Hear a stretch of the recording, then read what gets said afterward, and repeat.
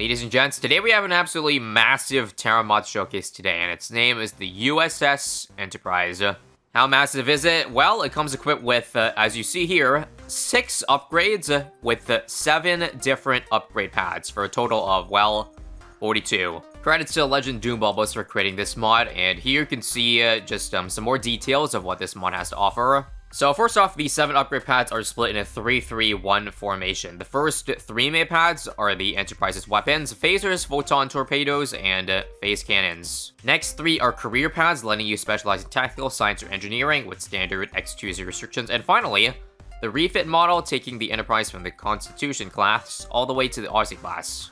Of course, it's only fitting that we play this on the Space Truckin' map, and one more thing is that it always costs $17.01 to place down, no matter what. I'm not 100% sure of the significance of that number, but it's likely some Star Trek reference, because this tower is a Star Trek-inspired tower. I, for one, have not watched Star Trek at all, so I know nothing about it. But I would assume some of you avid Star Trek enjoyers will be jumping for joy right now. Especially once I start buying some of these upgrades that may be familiar. Let's go ahead and get it down. So here we go. Here's what the 0000 tower does. It looks like it fires a laser beam. A laser beam and an occasional, I guess this would be considered the phase cannon. I would assume, again, it's part of what one of these 3 weapons are. So this one's a phaser shots, this one's torpedo. Yeah, this one's phase cannon. Let's go ahead and get this one. Hard to see exactly what it's doing, but actually, I think the phase cannon is the red mini bullet that fires out.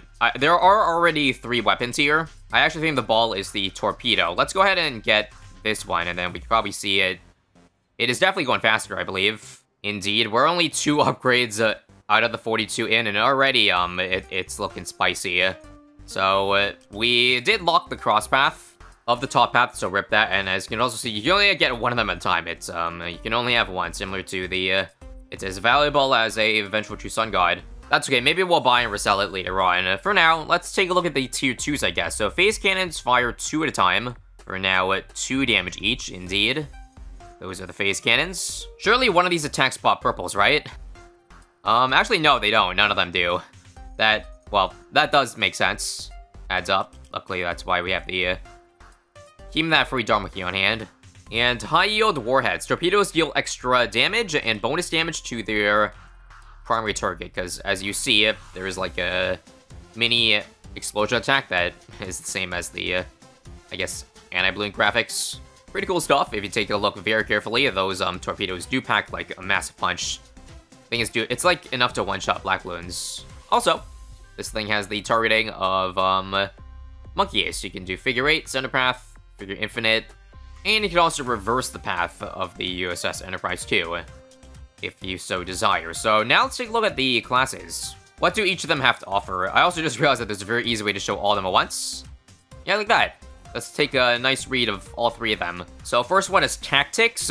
You can increase the attack speed of all the Enterprise's weapons, or Engineering. You can deploy 2 small shuttles with slower copies of the Enterprise's most upgraded weapon. Modulate frequency, science, in all of the Enterprise's attack can now pop purple balloons. I see. I mean, we got science covered with MIB. This is just increased attack speed. I actually like the sound of engineering. Smaller copies of, like, the main attack. Sounds very interesting. I wonder, since it's, like, they're tied, which do they shoot? It looks like it shoots the torpedoes, so maybe just tiebreaker goes to whatever's the highest path. Pretty cool, though. I'm definitely gonna get Phaser to see these things now change to phase cannon, shooting phase cannons. So what phase turret does is that they fire much faster, and with a 360-degree launch angle, I could tell that sometimes it wasn't attacking.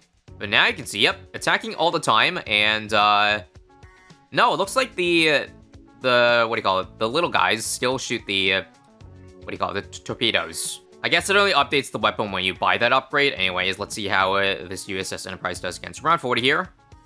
Did put 9k into it, so I'd be surprised if it didn't work, so very nice there. Let's take a look at the next here, Auxiliary Power of the Engineering. So it boosts the power of the Enterprise's least upgraded weapon, okay. Well, that would be the, the one that I have 0 on, right? Let's buy it. And of course, you can't really tell it making a difference here, but I'd have to assume that that's how it works. Also, don't ask me how I'm able to have farms and have them work on Venus. It just...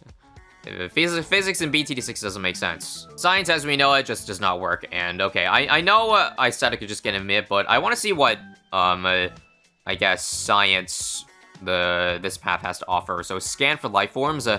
This allows the Enterprise to see and pop camos, okay. Really standard stuff. I'll just get it so I don't have to get more cam pots later. Again, this is one of those tower mods that if I didn't tell you was modded, you could probably fall for it. You would think this was like a real update to the game. Gotta love it. Now for the very bottom one, again, this one you can upgrade at any time. So it looks like the first upgrade is just increased piercing damage for all weapons. Sure, why not? Only 1k. I think it's actually the same type upgrade every single time here. So increased piercing damage again, and then increased piercing damage again. Also, this was completely coincidental, but somehow I placed the USS Enterprise right on the US on the map. How fitting. Let me just get a Monkey Town so I can squeeze out some extra money, because these 6 tiers will eventually get more and more expensive. Let's work on, I guess, what does deploy runabouts do? Upgrades deployed shuttles to stronger Danube-class runabouts. I hope I didn't butcher the pronunciation. Let's just get it. Now, if I'm looking at this carefully, I think the shuttles, they do actually shoot the lasers now, no longer torpedoes. So maybe once I press, like, bot upgrades on it, it remembered again that I had this as the most upgrade. That's just a guess. Anyways, let's go ahead and get quad cannons now. Might be a little overkill considering how well we're doing, but sure. Firing 4 at a time for 4 damage each. Don't mind me getting even more lasers. So far, still cruising along with our 024032 USS Enterprise. Let's take a look at the next path of the engineering. So this time we have an ability. Ejects the warp core, and it creates an explosion that deals immense damage to all balloons on screen. Sounds interesting. I guess let's use it now and see what happens. Okay, so it's a bit of a delay. A delay and then a massive burst of damage. Kind of similar to, I guess, a Star Bomb, although I can't tell if it... Well, yeah, it pretty much sounds like a reskinned Star Bomb or something like that. Like, let's take a look and use it here. Can we one-shot ZMGs? Nope, but it does do a massive burst of damage to it, so... yeah, my description sounds about right. It just being a ground zero, but even better. Okay, and now I start to sense some difficulty with the USS Enterprise here. Let's get some upgrades, shall we? Which one? Heavy cannons first, I guess. So let's see. It's bigger shots, more damage, more pierce. Fairly standard. Let's get it. In the meantime, now that we got our tier 5, we can take a look at the ultimate tier 6 upgrades, Polaron cannons. Upgrades to Polaron cannons, dealing massive damage with unlimited pierce. Sounds about right given the cost. In the meantime, what does Shuttle Squadron do? Deploys 5 total shuttles. I'm just gonna go ahead and get it. I want to see these little guys fly everywhere. And indeed, they are flying everywhere. I'd assume at some point they'd start splitting off, because 3 of them are still, like, kind of following each other, if you see that. What are they, like birds in the sky? Okay, now they finally, split off, now that some balloons are here. How's 95 here? Should be easy with all these lasers firing, right? Yep, nice and easy. I'm a 96. Nice. 98? I mean, I guess these things have good pierce. So, that is no surprise. It seems like DTs are... oh, definitely. Is there, like... oh, am I dead? Well, I'm not dead, because Space Dragon's really long. But are there, like, some attacks here that, like, don't pop DTs, or don't work on DTs? Probably, because, laser attacks actually don't pop leads without an MIB. I guess I had to go for the, Science Officer in order to unlock that. But anyways, here's 100. In the meantime, I can read Fleet Museum. Instead of deploying shuttles, calls in all previous Enterprises from retirement. Again, sounds powerful enough to justify the 324k cost. And I think at round 1 and 2 here, it is time. Very close to death. Yep, that is death. Let's go ahead and get the Polaron cannons then. Well, I forgot to use the ability, but whatever. I'm just gonna get it anyways, and nice. We turned the lasers purple. Damage looking extra spicy now. Don't mind me just fast forwarding through. So I don't need Fleet Museum. GS, yeah, do I? Nope. Holding strong, holding strong. I'm holding off from buying the 7th path just because, well, it's pretty standard stuff. So I'd like to see a weaker version, thus requiring us to buy this upgrade sooner. And we need it again. So far, so good. And how about for 138 here? Nope. It is over. Unless I use this nuke. It might buy us, like, a bit of reprieve, but simply too long around. Alright, let's get it. So now we can actually get more than one Enterprise, quote-unquote. Here we go. So far, 2 Enterprises. Oh, was there only 1 Enterprise, like, in retirement, quote-unquote? Again, I don't know Star Trek lore, so tell me if that's if that's the case. That basically doubles our DPS. I don't think that's... It doesn't look like it's enough, though. We'll see. How far do we make it here? No, it's not enough. Damn. Well, I guess this is a good test to see how much one upgrade will do from the bottom class, so let's take a look. I guess it's only increased piercing damage, so it's not like it's a massive scaling, you know what I mean? Like, if attack speed, percentage-based increased attack speed, like, it works well with whether it's a 300k upgrade or 3k, but usually damage pierce is additive. Anyways, it wasn't enough to make a difference. Let's see now if we can tackle 140 here. Oh, looking good. Yep, we got enough for sure here. So it's at this point where I think I will sell off this Enterprise and check out some different paths. Also, I haven't scanned. Why can't you place a boat on, you know, the oceans? It's literally water. Oh, well. Rip some money. Because I'm starting from scratch again, I think it would only be fitting to maybe reduce the round number, just so we can actually see what these early things have, without having to make an entirely new game, if you know what I mean. So let's focus on top path here. So this one critically strikes balloons for 10 damage occasionally. Again, this is the very occasional shooting laser attack that you see that affects like 1 balloon at a time. Looks like it does 1 damage too. Pretty weak stuff. The phaser beam now deals more damage with tier 2 and now knocks back balloons. Cool. Fire at will here sounds like it now shoots 2 different lasers, strong and close. Oh, I guess the first initial one was only a close rank. I couldn't tell there. In the meantime, let me check out the career path that I did not pick last time. So let's just buy some tactical officers. So increase the attack speed, everything. Increase the pierce of everything. This one, extra damage to SRAM and fortified balloons. So fairly standard path right now. I like the theme that all of the career paths have an ability, but these are just like upgrades to the main weapon itself. Nothing ability-wise. So this one diverts power from all non-essential systems and gives it to the weapons. I don't know what that means, but I'm determined to see what exactly it does. Does it like siphon power from the other towers, or what? Well, for one, it slows down the Enterprise. I think it's just a temporary like buff. You see, there's a little icon on this Enterprise here that indicates that it's slowing down its ship, its orbit, and exchange makes it do extra damage. Pretty cool. Let's see what beam overload does. Phaser beams create a burst of energy on contact that damages other balloons nearby. So this should help our pierce problem, I think. Indeed, you can see now every time it fires the beam, you can see a little bit of a radius explosion or whatever you call it. Phasers to maximum, tier 5. Sets phasers to the maximum power setting, dealing immense damage and crits. Why not? Let's get it. And now for resistance is futile. Enterprise's damage or attacks do bonus damage to all class balloons. Yeah, looking like a pretty standard path there. Damage for 100k spent in it is honestly pretty weak, but that's also because I didn't buy any of the Houston damage upgrades, which definitely helped there. I guess I'll do what I did last time, though. It sounds like 2 upgrades sound like an appropriate number that matches its strength pretty well. 2 or 3.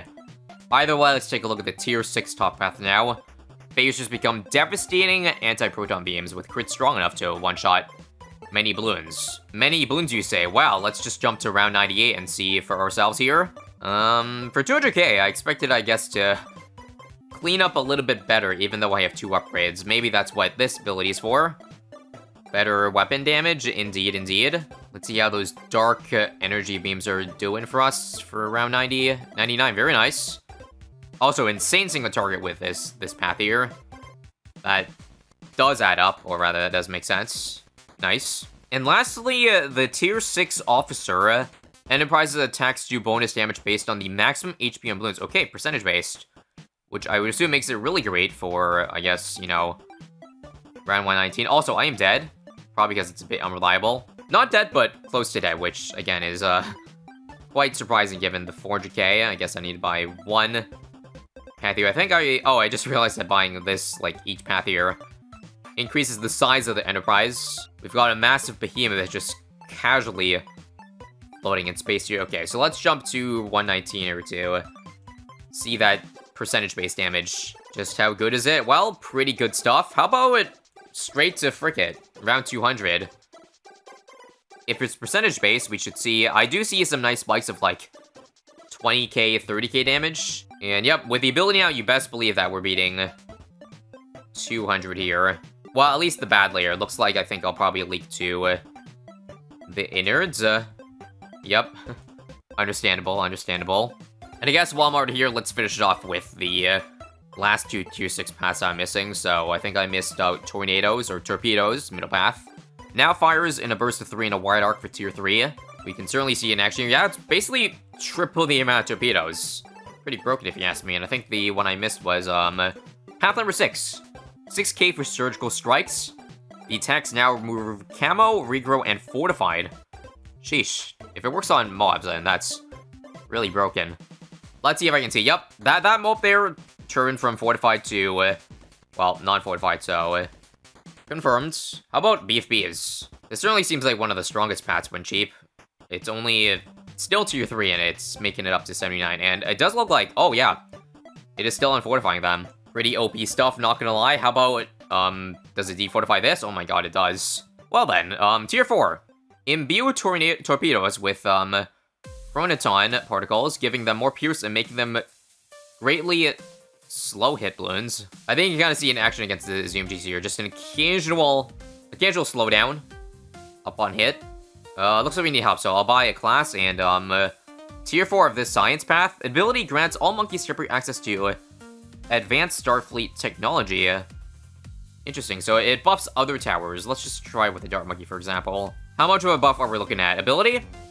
I'm seeing increased attack speed, increased damage, probably increased pierce. And you see, again, a temporary icon ability. Pretty cool stuff. I assume it affects... Yeah, I just dropped a tower and it affected it immediately. I'd assume if it works for, like, Tier 5s, then, yep, I do still see the icon. That's gotta be pretty... fairly broken, I bet. Just one more time here, yep. Works for the Elim. Okay, let's just sell it and, check out the Tier 5 now. Quantum torpedoes, 56,000. It explosion damage, radius, and pierce increased. Very nice. Now we've turned nice and blue. In my opinion, a much cooler looking color than red, at least if we're talking about the tower at hand here. So Tier 5 of the science. Monkeys now have permanent access to advanced Starfleet. And what else did it say there? The ability now increases its own attack speed. I see. Are the Tier 5s enough here to beat around 100? Yes, it is, but it took a while. Also, is the Tier 5, like, class alone, like, enough to do this? I didn't realize they turned this into shooting plasma, but it seems like it does. Does it do that for every projectile? Let's try, for example, the robo. It does, wow. This time it's shooting the, what do you call it? The proton beams. This one's shooting the other projectile. Can I find one that shoots, like, the torpedoes instead? Like, with a mauler? Kind of hard to see. Actually, I think it changes projectiles, yeah. Okay, with a maelstrom, you can kind of see its main attacks now shooting those, those things. The ability does not change it, unfortunately. But that's pretty sick. And it looks like for Tier 6 here, it just increases the power even more of that passive. And for transphasic, torpedoes, torpedoes now phase through boon layers, dealing massive damage to all layers at the exact same time. And as you can see, that means its main attack just annihilates the insides of ZMGs. Love to see it. Can we just phase through the insides of the bad here? Yep. I think it allows us to clean up pretty much all 3 bads. No mess required. So again, I did pretty hastily go through all the final upgrades there. But that's because, again, there are a lot of them. So if you want to see a part 2 of this, then let me know, because there are certainly a lot of things we can do. For one, I believe, ultimate cross-pathing work with this tower. Wink, wink, nudge, nudge. Well, other than that, what more to say other than that this is probably one of the most well-made tower mods. I've probably said that a few times already, but I definitely mean it for this one. Also, don't mind me skipping to around 200 here to see if we can beat a normal bad, but it does not look like this one. Without the percentage-based, it is not enough, but I just realized that it also defortifies bads. That's pretty nutty. Again, sounds like it'd be even nuttier if I can get multiple of the Tier 6s on the same Enterprise, but you'll have to stay tuned for that. Until then, have a very earthy day.